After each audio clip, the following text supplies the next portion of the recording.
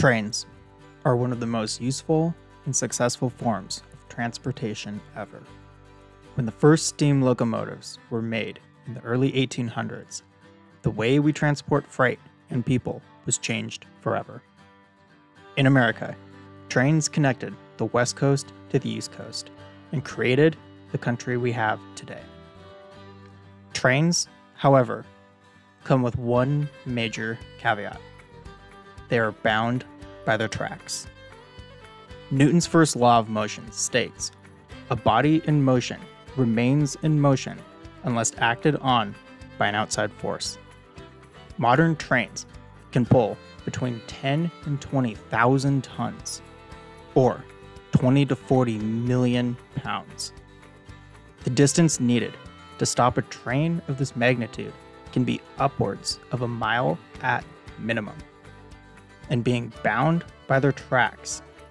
For this reason, at crossings, the train must be given the right-of-way to all other forms of transportation at all times.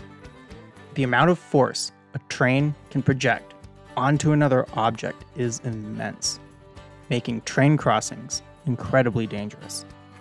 For this reason, train crossings are given extra precautions for motorists and pedestrians, such as flashing lights, crossing gates, and train horns. There's another precaution you may have never given notice to. There are 2 train crossing signs at every train crossing. One that looks like this, and another one that looks like this. Why are there 2 different signs? And what is the purpose of each? Something you may have never taken notice of before is that road signs have very specific color schemes for very specific purposes. For example, you likely associate an orange sign with construction. However, you will never see this color sign in any other place for any other purpose. This is because orange is for construction only. The 2 colors in question are white and yellow. White signs are regulatory, while yellow signs are warning. A regulatory sign indicates a rule or law that is always in effect, whereas a warning sign is used to alert someone of potential hazards or situations. A perfect example of these 2 is speed limit signs. The white sign indicates the true allowable speed for the roadway in the area of the sign, and any speed exceeding this could result in an infraction. Whereas the yellow sign is used to indicate a cautionary speed, often at a turn. While, for whatever reason, this speed might be recommended, it is not technically required.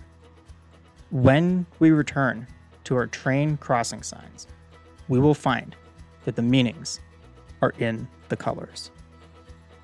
At the train crossing for all public access roadways, an R15-1 crossbuck sign will be placed at the railroad crossing, indicating that the driver is required to yield the right-of-way to rail traffic at all times.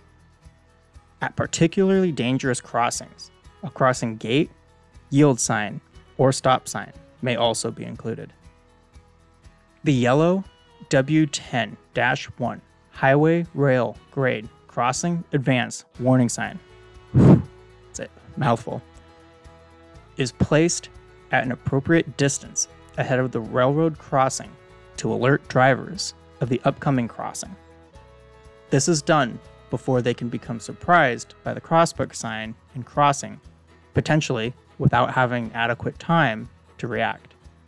When tracks are placed close to an intersection, you may see instead a W10x2, 10x3, or 10x4 sign if there isn't adequate room to fit the 10-1 sign first. On crossings with particularly low traffic, the W10x1 sign might just be avoided altogether. Which sign do you like better? Leave your opinion in the comments. If you enjoyed this video, hit like and subscribe. And Thank you for watching.